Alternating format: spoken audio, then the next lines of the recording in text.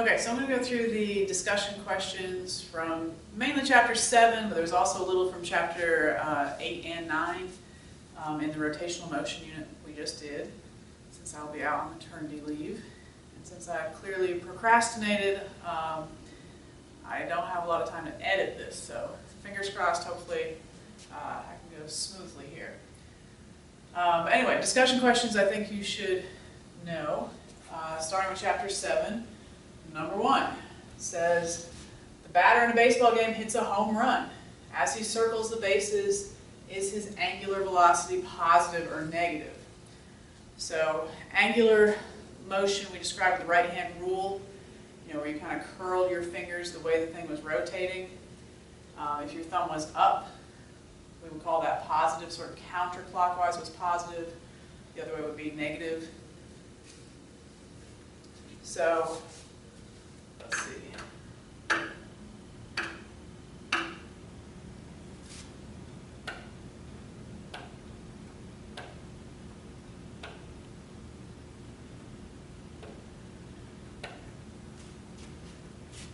So a baseball player would run the bases this way, curl your fingers, that would be, really the angular velocity would be up.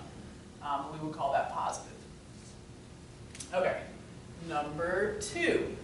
Viewed from somewhere in space above the North Pole, which where you are should be irrelevant. That's kind of the beauty of the right-hand rule, is that, whichever direction your thumb is pointing, that's the direction of that angular turn. So where you are should matter. But anyway, would a point on the Earth's equator have a positive or negative angular velocity due to the Earth's rotation? So just think about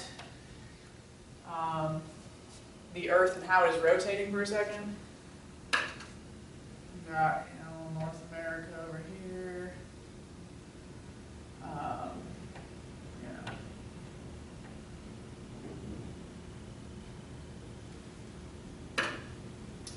And put the sun wherever you want to put the sun. But remember, we here on the East Coast would see the sun first before, like, California does. So the Earth is rotating like that way. So really, regardless of where you are in space, the Earth's rotating that way, where the East Coast is going to see the sun first. I would call that angular velocity up, like really towards the North Pole. But our book, of course, calls that positive. All right, skipping down to number 4. All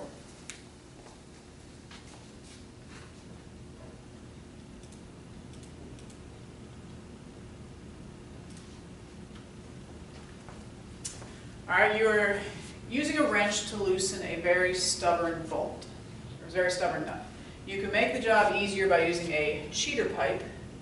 This is a piece of pipe that slides over the handle of the wrench, as shown below, making it effectively much longer. So maybe your wrench was inside about that big. Explain why this would help you loosen the nut. Well, if you're loosening a nut, you want to rotate it. It's not just force that would help you cause a rotation. You're trying to rotate something that's at rest. You need a torque to do that.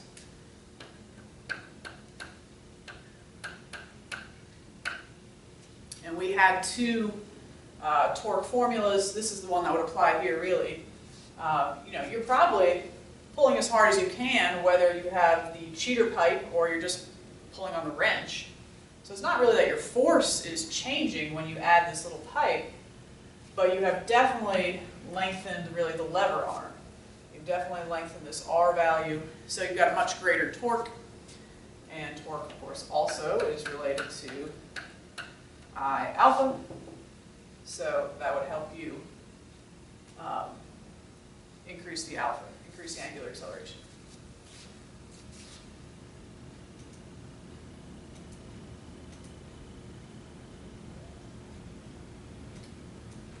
All right, number 5.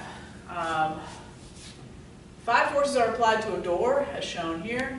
For each force, is the torque about the hinge positive, negative, or 0?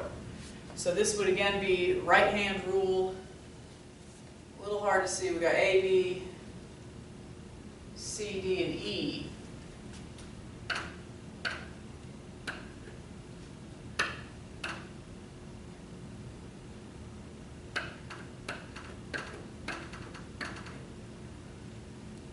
And I can tell right now, again, that same torque formula, they're all the same force. So it's not really the force that's going to matter here. It's the R. And also the cross product idea. That cross product meant you wanted those two things to be perpendicular. You want the force to be perpendicular to the lever arm, the R, the radius. And this R value is measured from the pivot point to where the force acts. So for E, from the pivot point to where the force acts, that would be my R value, really my R vector. So it is one of the longest R's, so you might think, okay, they're all the same force, that's the biggest R, that would be one of the biggest torques. That actually is a torque of nothing. So E is 0 because they're not perpendicular. R and F are parallel to each other, going the exact same way. So remember, R is drawn from the pivot to whichever force you're talking about. So all the R's are, of course, to the right. This isn't asking about magnitude of torque, this is just asking about direction. So these two up here, I guess that's force A. I guess it's a little, okay. So force A and force C both would want to make this door rotate this way. So that kind of torque, that kind of rotation gives you a positive direction. So A and C are positive. Then B and D would want to make the door rotate down. Both of them are trying to make the door rotate that way, so I use my right hand. Thumb would be into the board, so that would really be a negative torque. All right.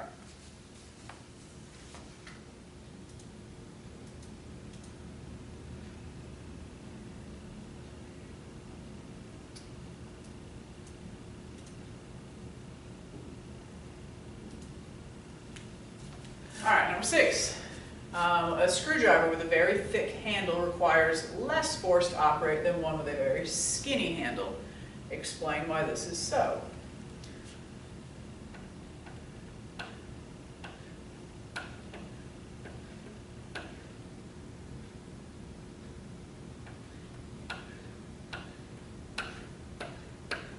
All right, there's my little screwdrivers. So a screwdriver with a very thick handle requires less force to operate. Well, if you're using a screwdriver, you're of course trying to rotate something. You're trying to exert a torque on something. So again, same equation. I can provide the same torque with different forces if I have different corresponding R values. So the bigger, thicker screwdriver handle is going to have a bigger R value. Therefore, you don't need as much force to get the same torque you could from the skinnier one. All right, number 8.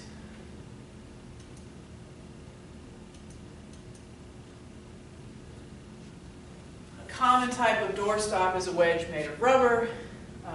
Is such a stop more effective when jammed under the door near or far from the hinges? Well, assuming it's going to give the same sort of force of friction either way, obviously the bigger R value would be the bigger torque.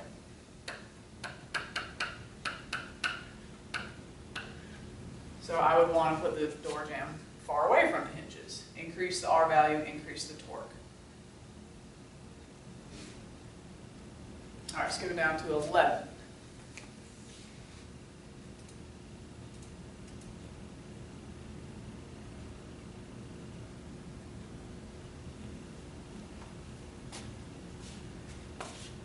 Okay, we did this sort of last unit, but a couple center of mass, center of gravity questions. It says the two ends of the dumbbell shown below are made of the same material. Is the dumbbell's center of gravity at point 1, 2, or 3? Same thing as center of mass. So obviously the left end looks heavier, it's the same material, so if that's bigger, it's got to be heavier. So you wouldn't pick right smack in the middle, because more of the mass is to the left. So that's got to be point 1. Center mass would be at point 1.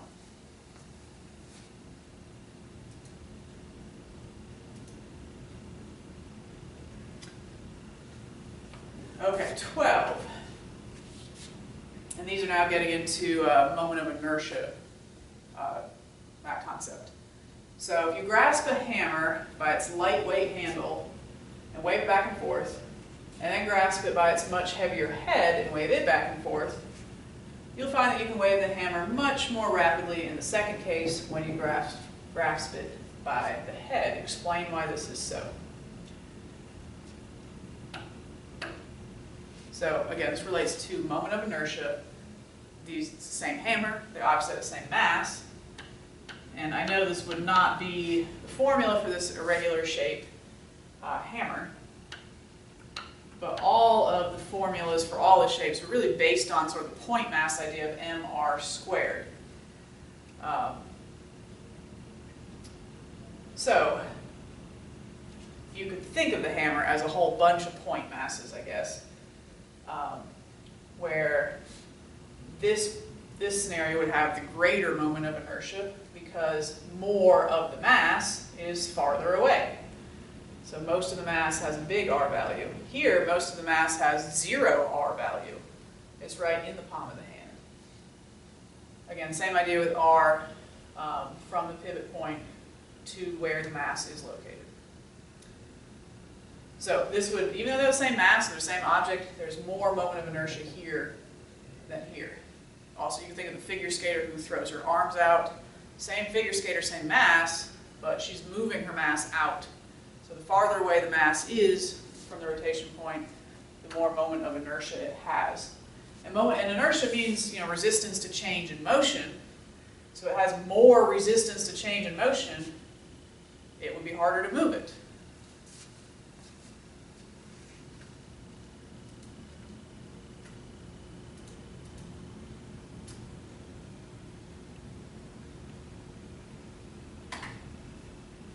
All right, 13.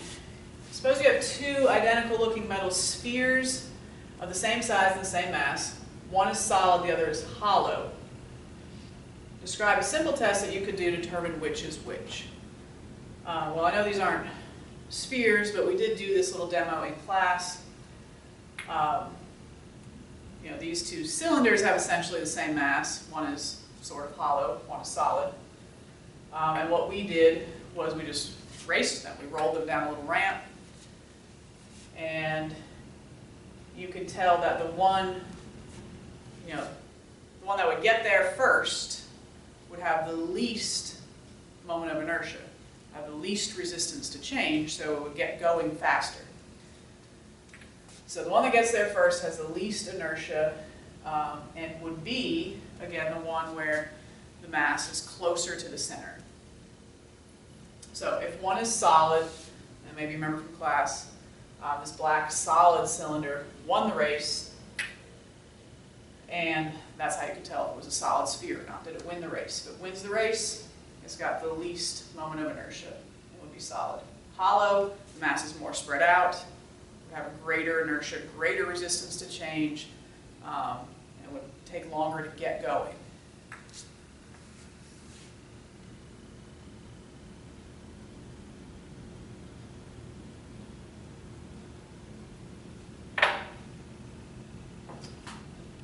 All right, 14. The moment of inertia of a uniform rod about an axis through its center is a 1/12 ml squared, but the moment of inertia about an axis at one end is 1/3 mr squared. Explain why the moment of inertia is larger about the end than the center. So we're talking about rotating it about the center, which would be like this,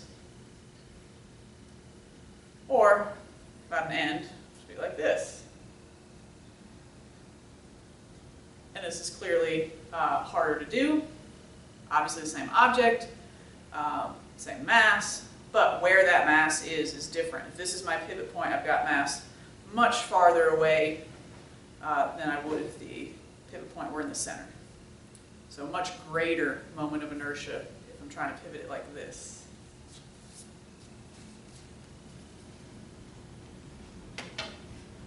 All right, 15. Okay, wheel is rolling to the right without slipping.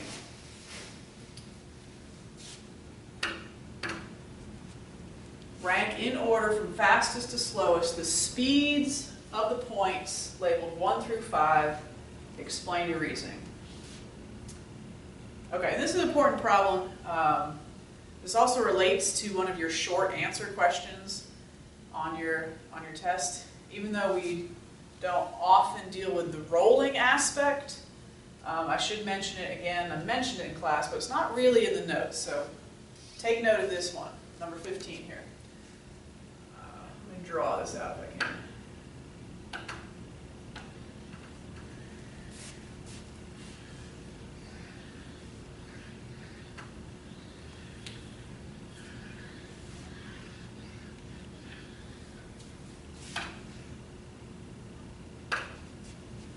So there's a couple things I want you to know about rolling motion. One is just the combination of rotational motion and linear motion. So I'm going to draw this rolling disc twice. The first picture would be if it were just moving, linearly, not rotating at all, just kind of sliding across the floor.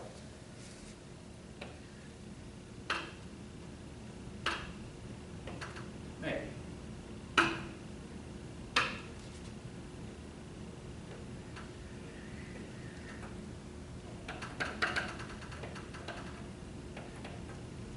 So I've got 1, 2, 3, 4, 5 points here.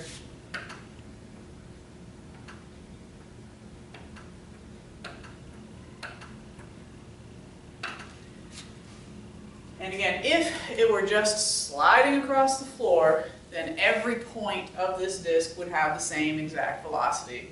It'd all be moving to the right, at this exact same center of mass speed. So they're all the same, all right.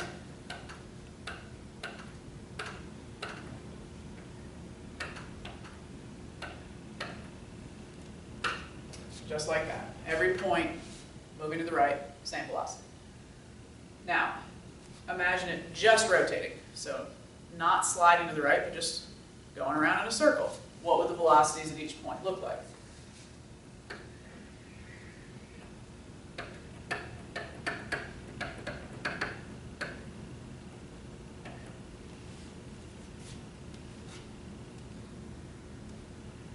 And if it is sliding this way, and there was friction, instead of rolling without slipping, that does mean friction is the force making it roll.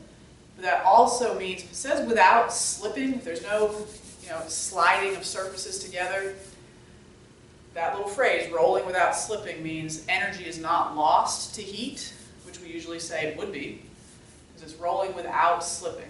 So friction is making it roll, but it's not slipping, so there's no sliding of surfaces, and we don't say energy is lost to friction. Okay, so if it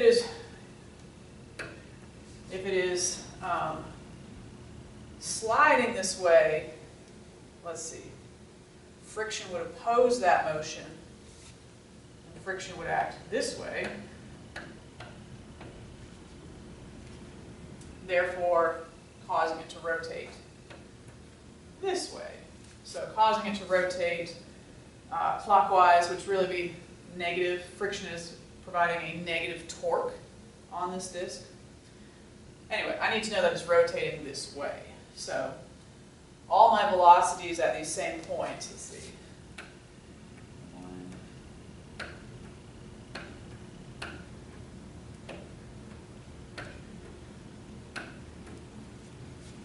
It's supposed to look the same.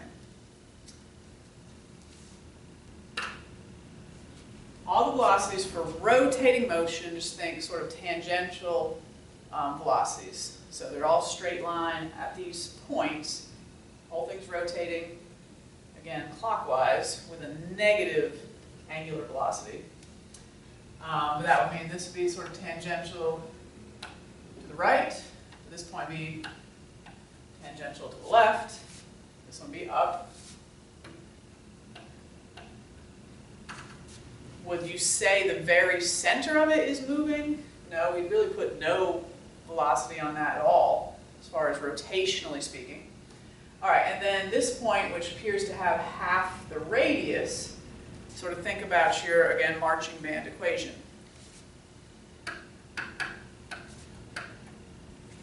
Whole wheel has the same angular speed, but if it's got half the radius, then it's going to have half the tangential linear speed. So that should be smaller, by half than the outside one. All right, so that's the linear diagram. That's the rotational diagram. Now you just add these vectors together. If it's rolling, it's the combination of the two.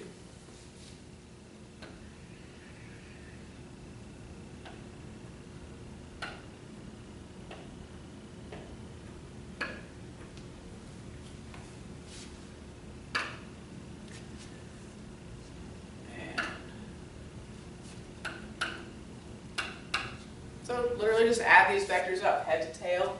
And here you can see at the bottom, linearly that point wants to go to the right. Rotationally that point wants to go to the left. There's actually, they cancel out. There is no velocity for an instant at the bottom for that one particular spot.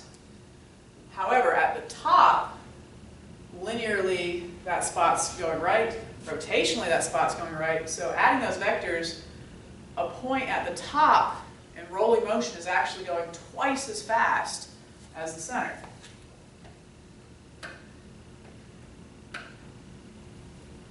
And in my other physics textbook, we have a picture of a rolling wheel.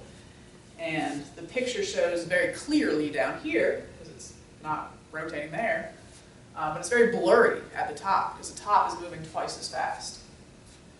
All right, and then combining the other vectors, so the center of mass would still be moving, just that original velocity to the right. But these do kind of give, a little triangle. You have to go right and up.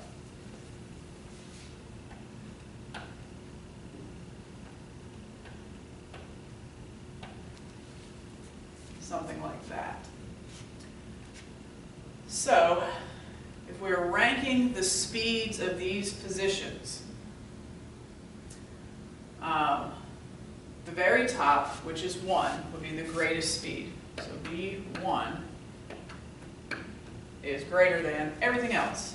Those were two velocity vectors of the same magnitude, just added head to tail. That's going to be the biggest possible velocity vector. All right, coming in next is going to be position 2, position 3, position 4, and then really 0 for the bottom. So it really wasn't ordered. V1's greater than V2, greater than V3, greater than V4, greater than V5. Okay, and let me try to tie this in again to the short answer question you're going to see. You do need to understand that rolling motion is, of course, a combination of linear and rotational. And you also need to understand the forces acting on a rolling body. So let me redraw this a second.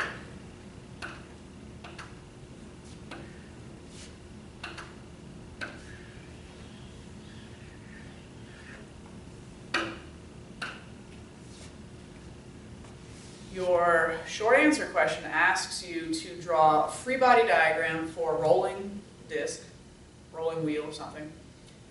And it says to draw those forces at their points of application. So, just means where, if you had to pick one spot where that force was acting, where would it be? Well, we know we always have weight for any object. Weight straight down, but if you had to pick one spot where that force was acting, we would pick the center of mass. So we would pick right there. All right, so at its point of application, weight is right from the middle, straight down. next, you have a normal force from the surface straight up. But if you had to pick that one point where it's acting, you would pick at the surface. So that would be your normal force. Again, starting down here. And then, of course, the rolling without slipping idea. Why is it rolling at all? Well, it's rolling because of friction. So if it wants to go to the right, friction's acting left. Need a different color.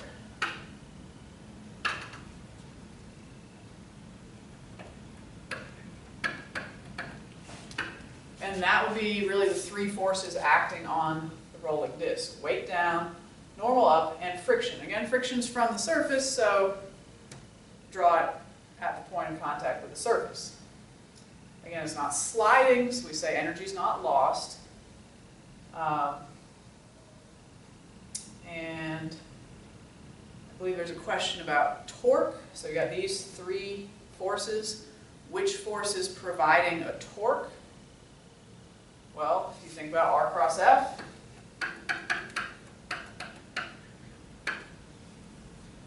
and it's rolling about the center, weight is not providing a torque. The weight's not making it want to roll. Certainly it's a force, but there's no R value at all. Weight would act right here at the center. There's no distance away from the center there. So it's not weight. Normal force, on the other hand, is not acting at the pivot point, but the R value, again, is from the pivot to where the force is acting. So throw in a whole other vector here. That would be R. From the pivot to where the force is acting. It's like the lever arm. And even though they're opposite directions, they're still not perpendicular. They're the same way. So normal force isn't trying to make it rotate anyway either. The only force that is trying to make it rotate, the only force that is providing a torque, is friction.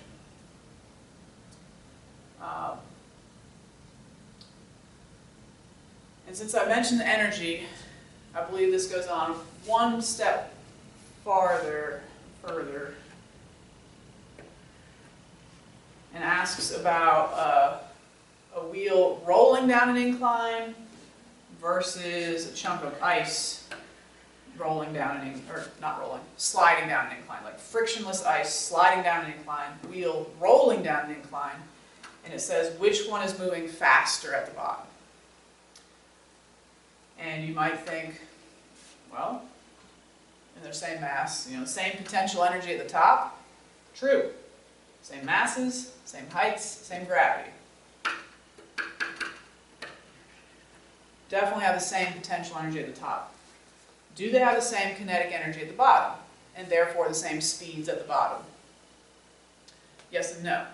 They have the same kinetic energy at the bottom,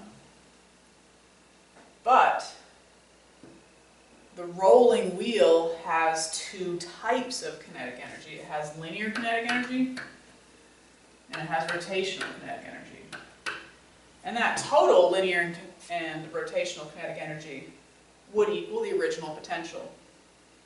But because some of its energy is going into making it roll, it will not be going as fast at the bottom as the chunk of ice is. There's no extra energy going into making the ice rotate. So feel free to look back over this little chunk. This is some good info, I think, for your short answer question number 1 on your test. I'll try to give you a hint for the next one as well. All right, 16 next.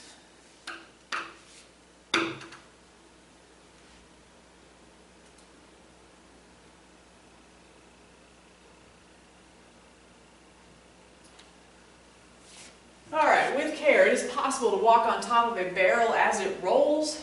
It is much easier to do this if the barrel is full than if it is empty. Why is this so? Well, this just gets back to moment of inertia. If it's full, you don't have much bigger mass, so much bigger moment of inertia. And again, inertia means resistance to change in motion, so it's got more resistance to change, it'd be easier to stay on top of it without falling off.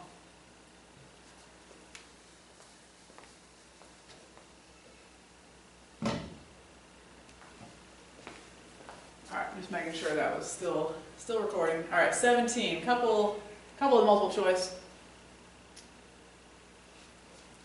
Okay, 17, a nut needs to be tightened with a wrench. Which force shown below will apply the greatest torque? Okay, so back to a little more basic torque. Just R cross F. The biggest R, the biggest F, that would be your biggest torque. And of course, making them be perpendicular would maximize that. So, R for B, be that way, even though they're opposite directions there, would provide no torque. B's got no torque because there's no perpendicular, the force is not perpendicular to that lever arm. B would definitely, it's just like pushing on a wrench, trying to make it rotate a nut. That would not work. A provides some torque, sure. C would definitely be bigger though, because it's a bigger R value. But what about D? Is D the same as C? Same forces, same R value, but which one is perpendicular? C would provide more torque. You definitely want to push on the wrench that way and sort of pulling in on it.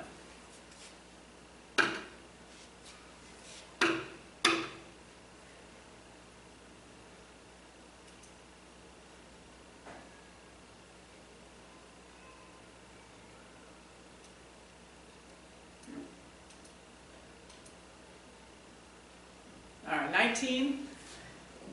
Machine is made of two pieces with centers of gravity shown below, which could be the center of gravity of the entire piece. Alright, this is a little more from last unit, but that's okay, you can easily figure that out. So you got this piece, and then like that sideways L.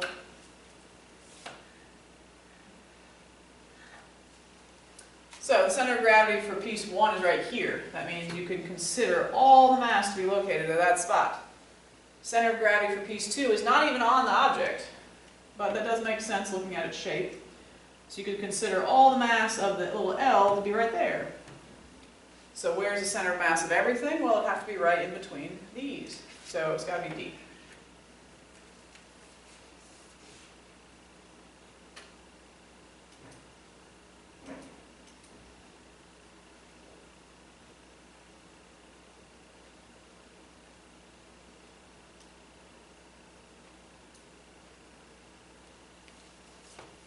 Alright, 22. These two I think are a little longer, or at least this one is. Two horizontal rods are each held up by vertical strings tied to their ends.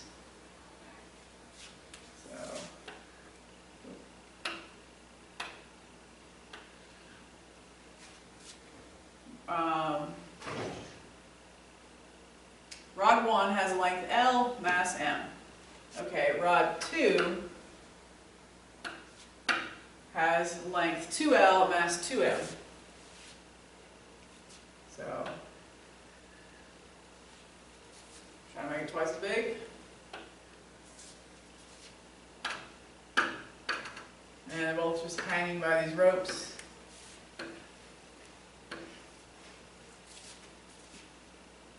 So rod 1, rod 2.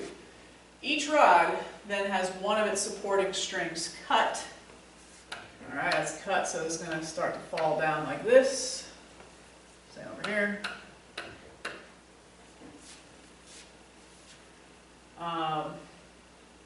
Causing the rod to begin pivoting about the end that is still tied. Which rod has a larger initial angular acceleration?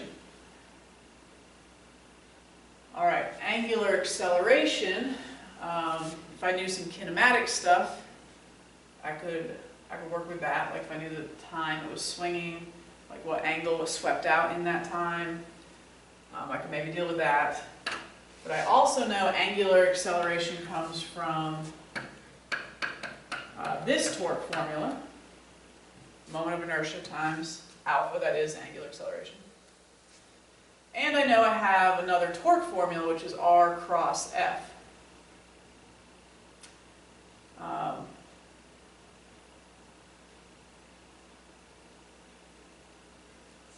So let's see. All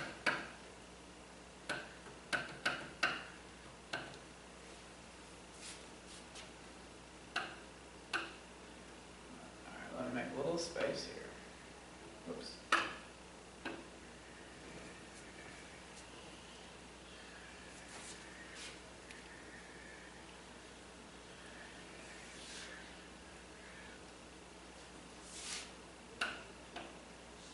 So if I wanted to know about the angular acceleration, alpha, I could do r cross f divided by I. But that is a lot of stuff I got to plug in, so it's a little tedious problem here. Let's just start with the top. R cross F for rod 1. Well, what force is providing the torque? I didn't draw a free body diagram, I should have. There's definitely a tension force here, but it's rotating down, so there's got to be some other force down, and this is my pivot point. The other string was cut. So the only other force we need is weight, and we really should draw weight again from the center of mass. So the R for rod 1 is half L, okay, because the whole length of the rod was L. So that distance to the pivot, from pivot to weight, is half L. The force is the weight, so weight is mg. And those things are perpendicular. And then the I, you should look it up. It does say for a rod about its end. And we had that in a previous problem. That was a third. So this is just about like a formula I'm looking up here. 1/3 ml squared. And for rod 1, it just is m and it is L. So, alright, so masses cancel out. 1L cancels out. So it looks like, and if you've got, a third in the denominator, you kind of flip that up to the top. So I've got 3 halves G over L. That will be the angular acceleration for rod 1. Rod 2.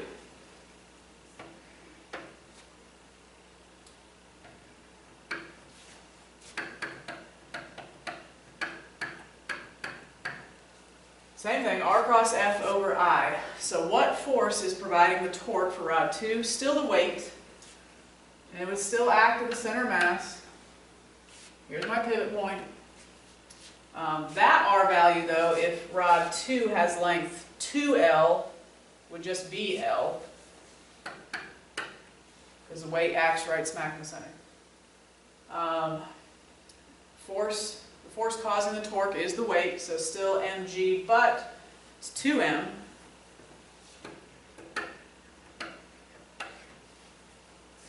And then all over my moment of inertia formula, the 1/3 ml squared. But of course, m is 2m, and L is 2L. And that 2L is squared.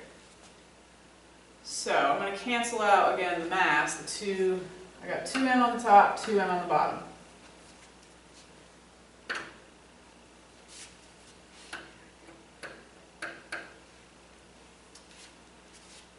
And I've got 1L on the top. Oh, we'll finish it up here. And I've got 1L. Or, I'm sorry, I've got L squared on the bottom, so that will still leave me an L on the bottom. But I've got a 2 squared, so I've got 4/3 on the bottom, or flip it, 3/4.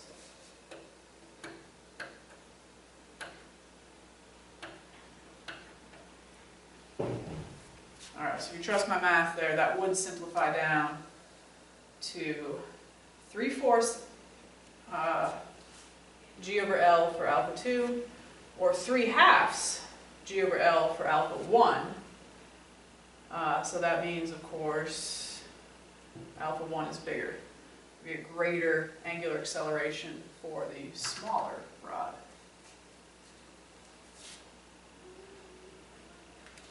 All right, let me log back in, sorry.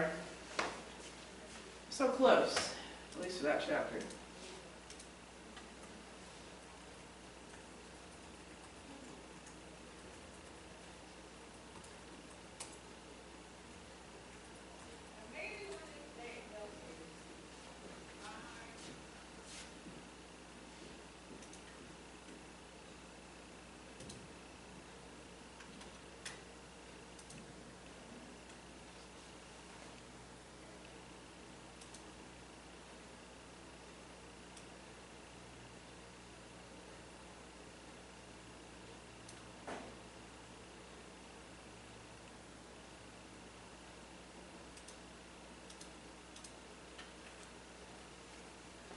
All right, there's 2 left from this chapter. I do still have some more to do.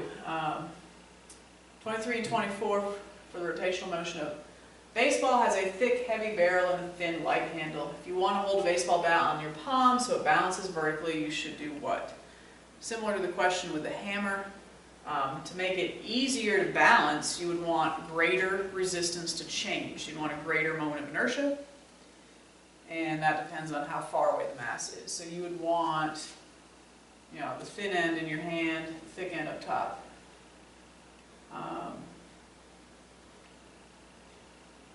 So you want, let's see, put the end of the handle in your palm with the barrel up. Check.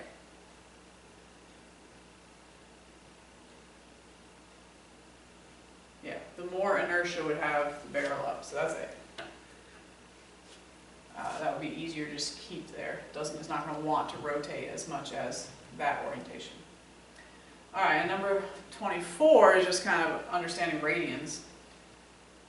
Particle undergoing circular motion stops on the positive y-axis.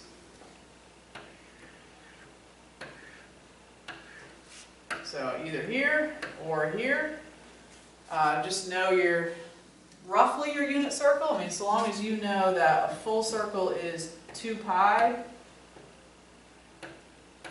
you know, 180 degrees is pi,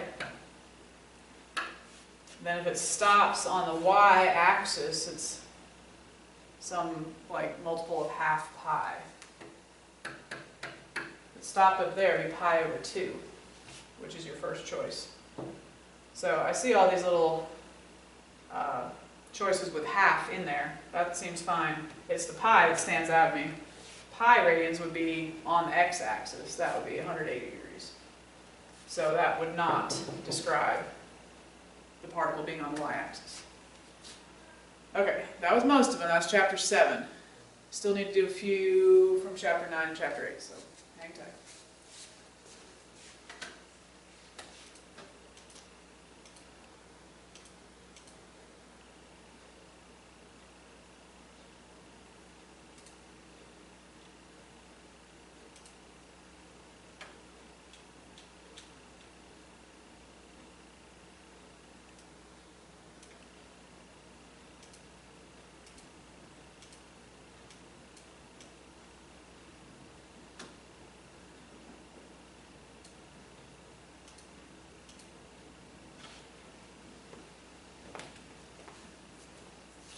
Okay, these are angular momentum questions, still rotational motion stuff.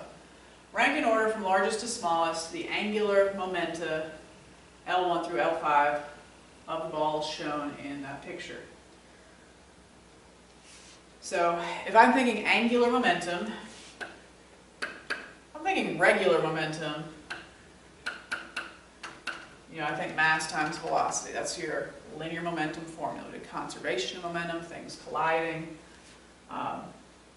Relating that to the rotational world, instead of just m, I would have I for moment of inertia. Linear inertia is based off of mass. And then instead of velocity, linear velocity, we have angular velocity for omega. Now, these are little point masses going in a circle. So that gives me mr squared for the I. But I don't know omega. These are not in radians per second. These little velocities are all meters per second. So you can relate angular and linear with marching band equation. V equals omega r. So just divide by r. Omega is V over r. Which if I plug in here means r is going to go away. And I just have mRV. So for a point mass rotating in a circle, if you know the linear speed, you could use mRV. So all I need to do is just really multiply all three of these numbers. Got the mass, got the radius, got the velocity. So number 1, 2 times 2 times 2, 4 times 2 is 8. And this would be kilogram meters per second. Sorry, kilogram meters squared, because we got meters and velocity and the radius. Alright, 2 times 3 times 1, 6. 2 times 1 times 3, 6. 4 times 2 times 1, 8. 4 times 2 times 2, alright, 8 times 2, 16. So, 5 is definitely the biggest. 1 and 4 would tie at 8, and 2 and 3 would be next at 6. Kilogram meters squared per second. So that's angular momentum.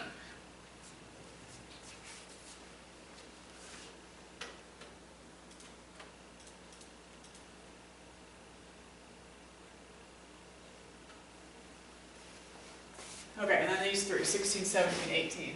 Monica stands at the edge of a circular platform that is slowly rotating on a frictionless axle. She then walks toward the opposite edge, passing through the platform's center.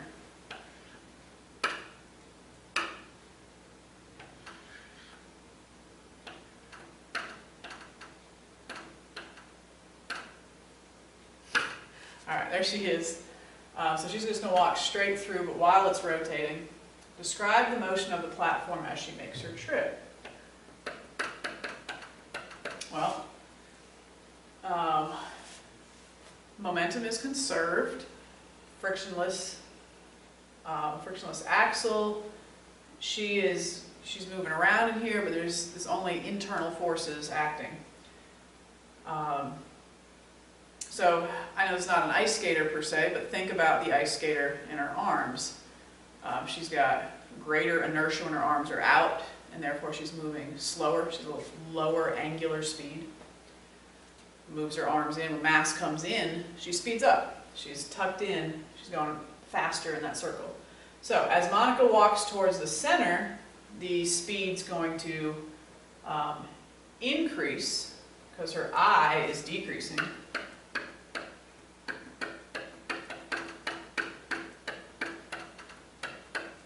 So as she walks towards the center, moment of inertia is going down, speed's going up, figure skater, mass moving in. As she passes the center, now the I is going back up, so the speed's going back down.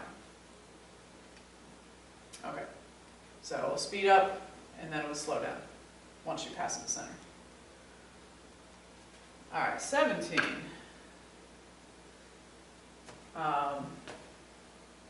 Interesting question. If the Earth warms significantly, the polar ice caps will melt. The water will move from the poles near the Earth's rotation axis and just spread out. In principle, this will change the length of the day. Will the length of the day increase or decrease?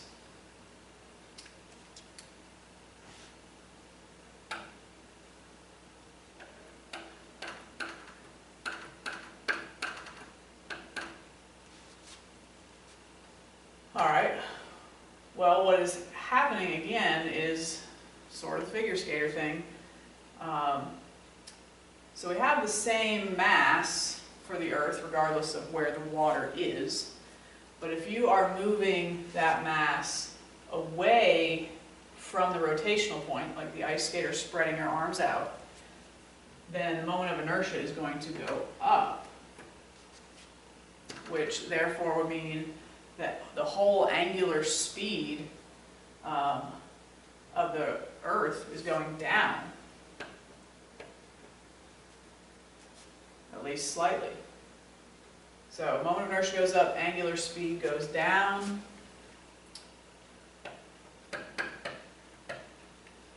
Radius of the Earth is not really changing, so if the angular speed's going down, the linear speed's going down. Marching band equation.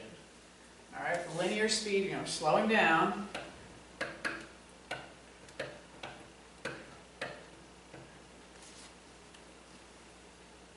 Just going to swap places here.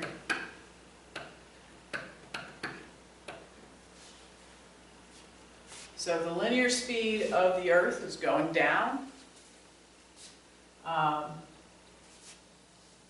this is just essentially our displacement over time formula, like the circumference of the Earth. That still wouldn't change. So the distance we would travel, still the same. But if we're doing that slower, if we're dividing by a smaller denominator, then the time would increase. So would the length of the day increase or decrease? It would increase. Interesting question, I think. At least slightly. All right, 18. Sorry, I gotta scroll down, hold on.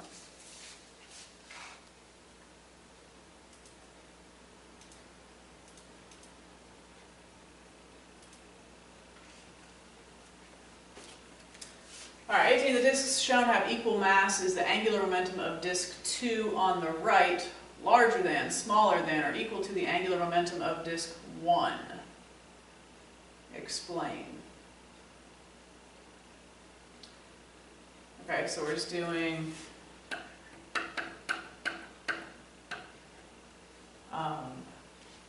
momentum is I omega. So they have equal mass. Is the angular momentum of the disk 2 on the right larger than, smaller than, or equal to disk 1? So it does say disk. So we should know that formula, be able to look it up at least. The I value for a disk is 1/2 mr squared. For a hoop, it's just mr squared. And then times omega. So for disk 1, that's exactly what I would have. For disk 2, I would have 1/2. They have equal mass, m. That radius, however, is double.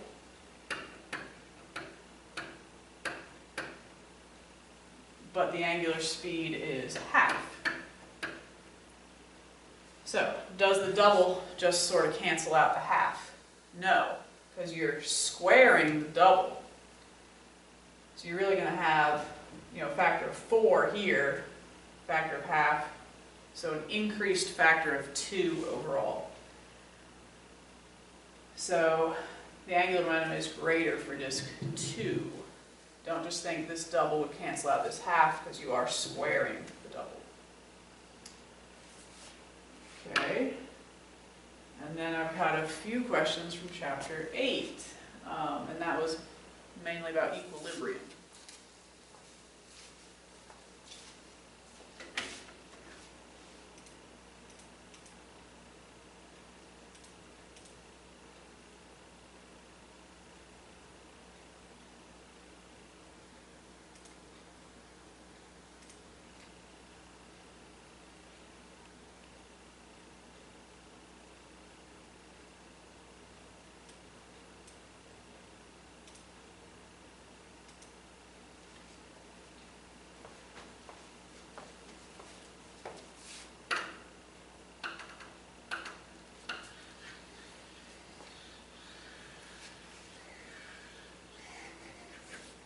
All right, and before I get to that, we're just talking about angular momentum, conservation of angular momentum.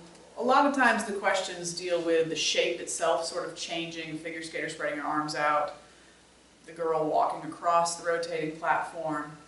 But angular momentum can also relate to collisions. And I hope you had at least 1 or 2 homework problems with a collision, but you do have one that's part of your short answer on your test. So I just wanted to give you a hint there as well. So you have, again, like rotating rod and, I don't know, some kind of ball is going to hit it. So even though the ball is moving linearly, we can still talk about the collision with conservation of angular momentum, which you should, because this thing would rotate. This is the pivot. It'd be much easier to talk about conservation of angular momentum than to try to do like the linear momentum of each little point. But even though that's moving linearly, we can pretend at the moment of contact, not pretend, but we can talk about the angular momentum at the moment of contact. So if this rod is at rest, the only thing initially with angular momentum is this point mass.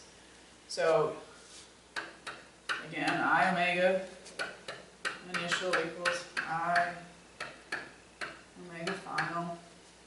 So for the point mass, that little ball hitting it, you would use mr squared for the moment of inertia.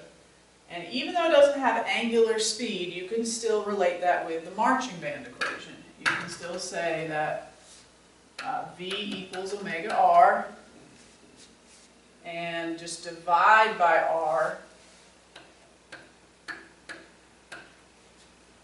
to substitute in for the angular speed, if you know a linear speed instead. So that would still be the angular momentum of the ball at this moment right here, where it's got this r value. Then it might depend on what it's going to do after that. Is it going to bounce? Is it going to stick? That depends on the problem. If it sticks, you'd have to do mr squared would be the moment of inertia of the ball, plus the inertia of the rod itself, which again, you can look up. And all of that together is moving with the same angular speed.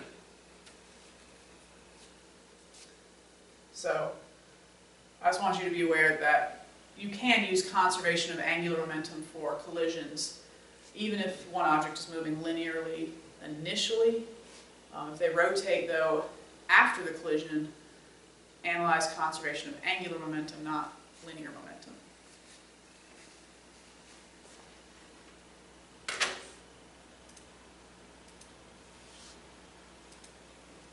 Okay, but back to the Chapter 8 questions.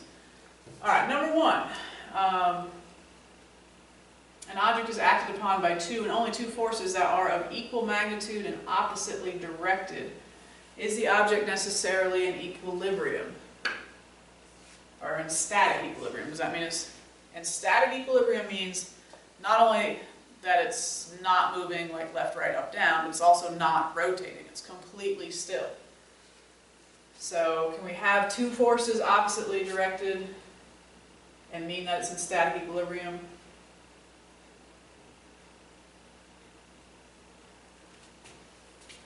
Not necessarily. I could have like a pivot here.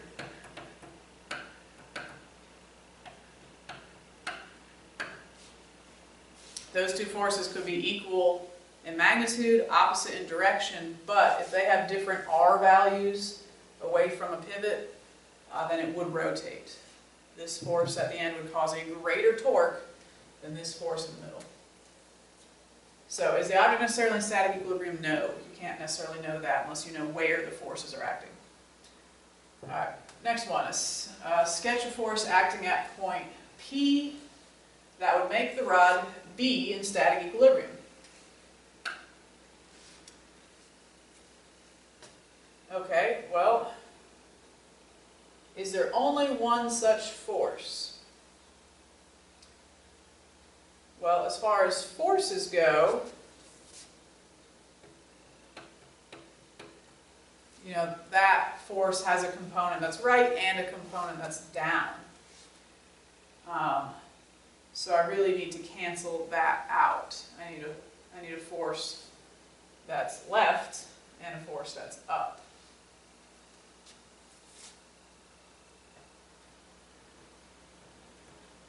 And of equal magnitude if forces are going to be balanced.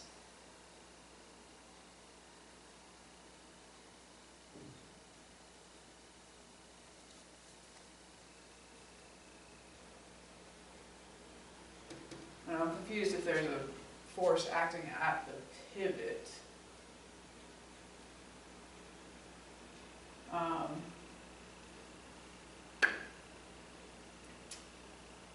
So as far as torques go, I feel like this is not possible unless there's a force unless there should be a force there that I'm not thinking about, which there easily could be, but sketch a force at point P that would make the rod be in static equilibrium. Again, as far as forces go, I need something left and up. But as far as torques go,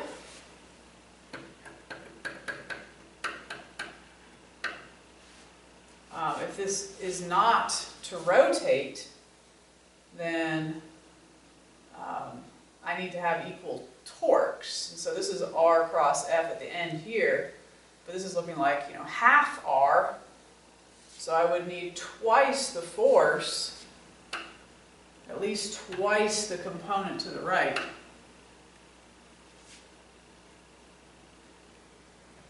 You know.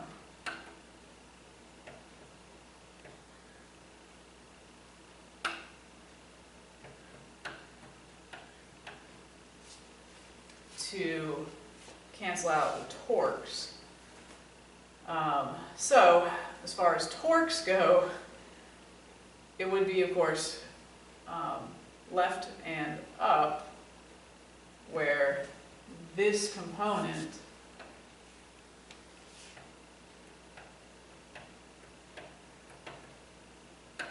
is twice the size of this component, because it's half the radius. So as far as torques go, that would balance out. As far as forces go, that wouldn't be balanced, though. I guess the pivot's supposed to make it, well, as far as forces go, you know, you have more force left than you do right. So perhaps we are supposed to assume that this pivot is also, you know, providing a force to the right. Anywho, I'm sorry, a little confused about the question myself on that one.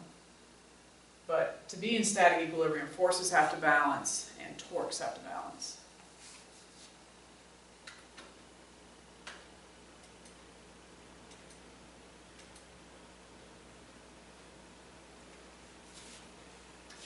All right, could a ladder on a level floor lean against a wall in static equilibrium if there were no frictional forces?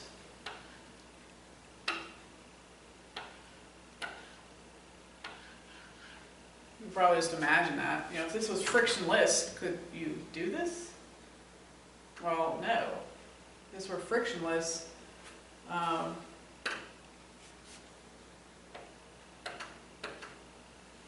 then the weight of the ladder is going to pull the ladder down. This would slide out. So could it just lean there? No. The center of mass is not over this supporting point. Just like some of the center mass demos we did. You know, if you stand on your tiptoes, your center mass still has to be over your toes, otherwise you're going to fall. Center mass is not over that base. All right, 4. That's the picture.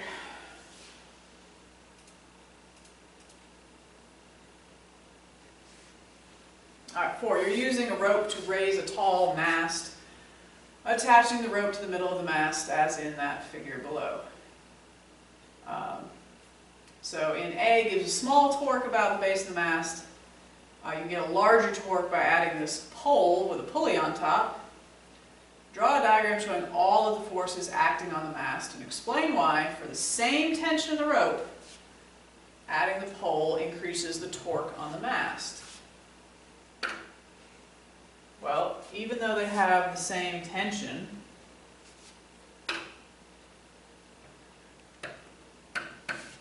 you're trying to pivot here, and that's your R value.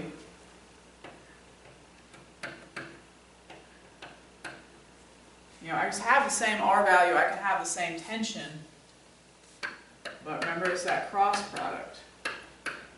Torque is R cross T. So whichever is most perpendicular is going to win. So B's going to have the most torque.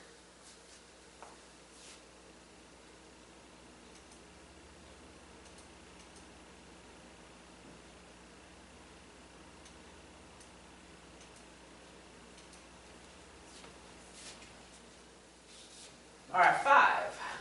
As divers stand on tiptoes on the edge of a diving platform in preparation for a high dive, they usually extend their arms in front of them. Why do they do this? Well, 2 reasons, I suppose. One, they're increasing their rotational inertia. Not ready to flip yet. But also, the center mass has to be over the person's toes. So you need to extend some of that mass forward to keep all of your mass still over your toes.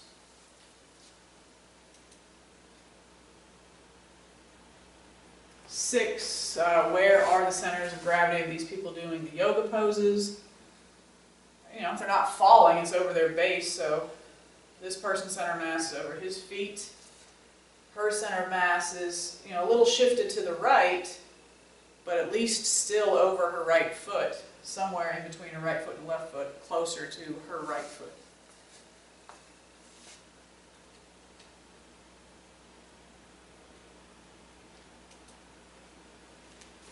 Two more. All right, we've got this rod, pivots about an axle at the left end. With forces applied as noted, the object will do what? Is it going to not move or rotate one way or the other?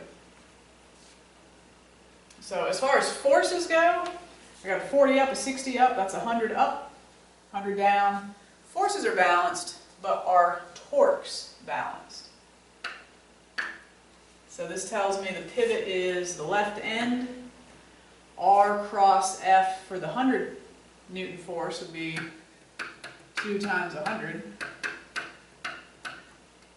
And that torque would be trying to give you a negative angular velocity, negative acceleration, or angular acceleration, negative torque. The 60 Newton one, however, has a radius of 3.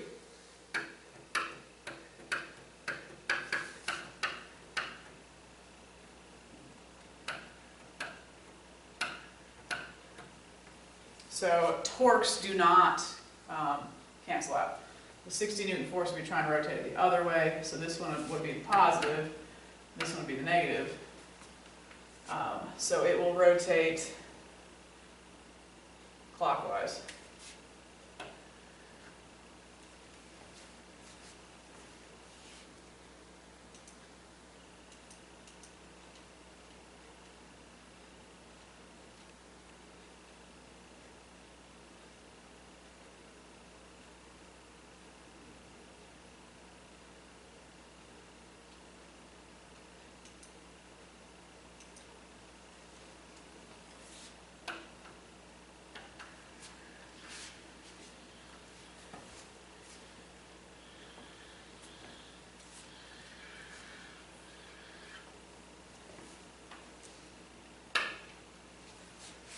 All right, last one. Sadly, it's not a short one. 24. This is really relating to the old topic of center mass, which a couple of those questions related to. Not a bad idea to go back over them, but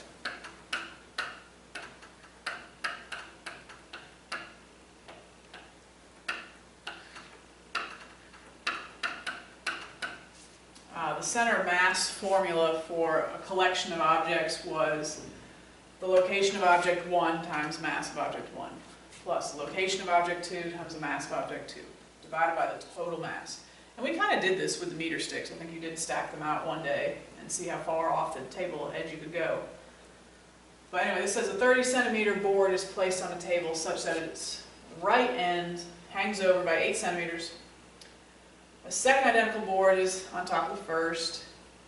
What is the largest distance x? Or what's the largest distance x can be before both boards topple over? So the goal, of course, is to keep the center of mass above the tabletop. So we can actually figure out what that should be. So from here to here, you know, the whole board is 30 centimeters, back it up 8. So that spot is 22 centimeters. So I've got to keep the center of mass at 22 centimeters, assuming this is like my origin. I'm going to call that 0. So the center of mass should be 22 centimeters. I'll just keep it in terms of centimeters. So then just where is the center of object 1?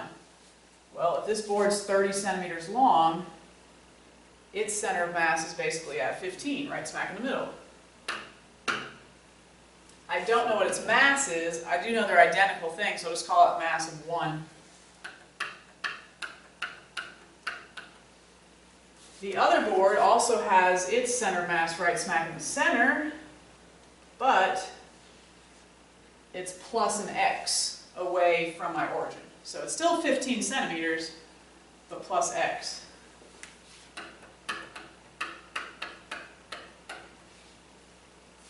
And I don't know what its mass is, I'm just going to call it 1. Total mass of the two boards, 2. So we got 44, multiply that 2 over, equals 15 plus 15 plus x. So subtract 15 and 15, subtract 30. Gives you 14. So x can be up to 14 centimeters. If you go past that, the center of mass will be off the table and it will fall. All right, those are all the discussion questions for rotational motion. You may again want to at least look back over sort of my hints to the short answers. Okay, which are on YouTube.